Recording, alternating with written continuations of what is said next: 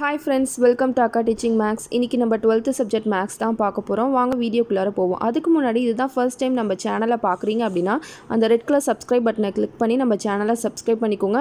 பக்கத்துல இருக்க bell icon-ஐ press பண்ணிக்கோங்க. அப்பதான் நான் போற வீடியோ notification உங்களை வந்து reach பண்ணும். அந்த bell icon press பண்ணும்போது all என்ற ஆப்ஷனை click பண்ணிருக்கீங்களான்னு செக் பண்ணிக்கோங்க. வீடியோ பிடிச்சிருந்தா லைக் பண்ணிட்டு உங்க ஃப்ரெண்ட்ஸ்க்கும் ஷேர் பண்ணிடுங்க. Second question பாருங்க. Show that root 3 divided by 2 plus I by 2 the whole power 5 plus root 3 divided by 2 minus I by 2 the whole power 5 equal to minus root 3 நம்ம show பண்ணி காமிக்கணும். இதுக்கு நம்ம வந்து polar form தான் use பண்ண போறோம். polar formனாலே உங்களுக்கு என்ன ஞாபகம்னு rம் θவும் கண்டிப்பா ஞாபகம்னு சொல்லியிருக்கேன். So z is equal to r cos theta plus I sin theta. இதுதான் போன எக்ஸசைஸில் நம்ம பார்த்தோம். இப்போ இசட்டுக்கு பதிலாக இங்கே என்ன இருக்கும் எடுத்து எழுதிக்கோங்க.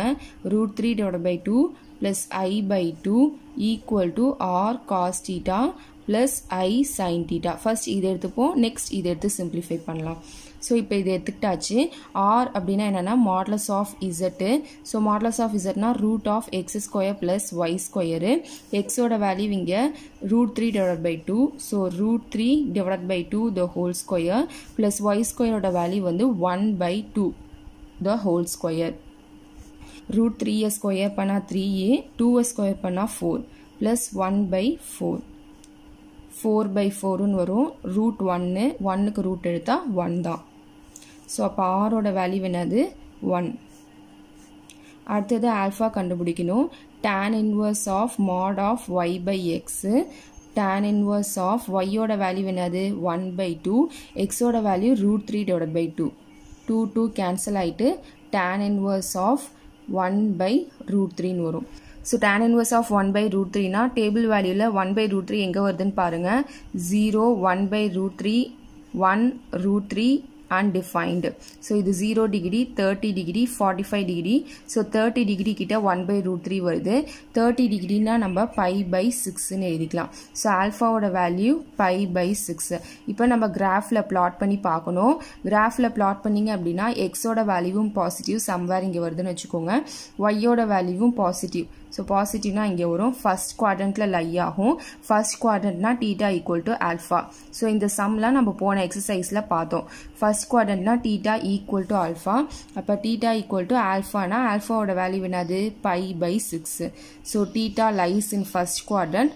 So theta equal to by by 6ன்னு எழுதிக்குங்க. சரிங்களா? ஸோ இப்போ ஆரோட வேல்யூவும் தீட்டாவோட வேல்யூவும் கொண்டு போய் சப்ஸ்டியூட் பண்ணுவோம். ஸோ நம்மளுக்கு கொஷின் என்ன கொடுத்துருக்காங்கன்னு பாருங்க. Root 3 divided by 2 plus I by 2 the whole power 5ன்னு கொடுத்துருக்காங்க.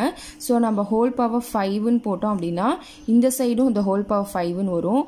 அப்போ இதுக்கும் r power 5, இந்த cos theta plus I sin theta the whole power 5ன்னு வரும். ஓகேவா? Root 3 divided by 2 I by 2 the whole power 5 equal to r power 5. ஆரோட value 1, 1 power 5.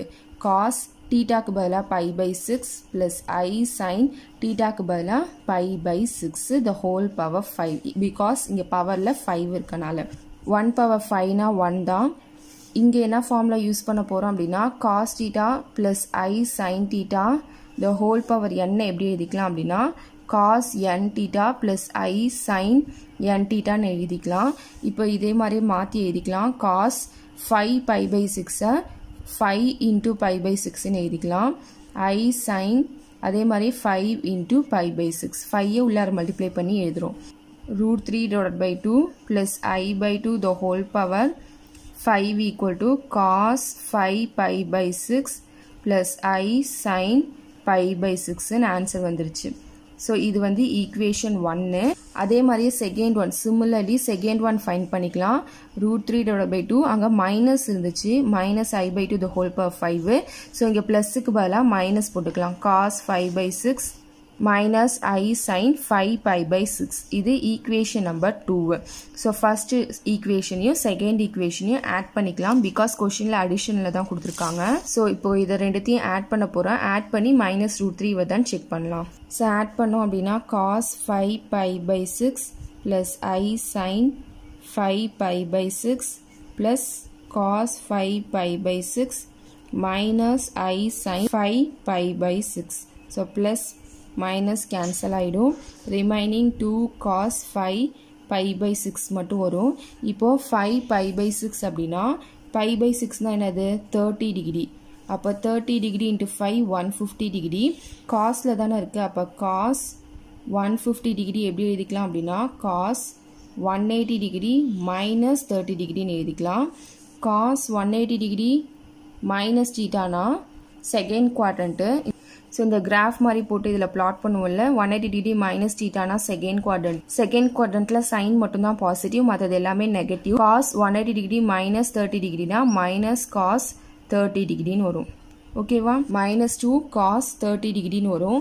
cos 30 டிகிரினா என்ன வேல்யூன்னு டேபிளில் பாருங்கள். -2 √3 divided by 2. ஓகேவா? cos 30 டிகிரியோட table value √3 divided by 2. So 2 cancel பண்ணிட்டோம் அப்படின்னா -√3ன்னு வந்துடும். ஸோ இதான் ப்ரூவ் பண்ண சொல்லியிருந்தாங்க கொஷினில். ப்ரூவ் பண்ணியாச்சு. ஃபைனலாக எடுத்து எழுதிக்கோங்க. √3 divided by 2 plus I by 2 the whole power 5 plus √3 divided by 2 minus I by 2 the whole power 5 equal to -√3. So இந்த கிராஃப் உங்களுக்கு தெரியல அப்படின்னா நான் இந்த வீடியோ போட்டிருக்கேன். அந்த வீடியோ லிங்க் நான் உங்களுக்கு கொடுக்குறேன். நீங்கள் செக் பண்ணி பாருங்கள். ஓகேவா?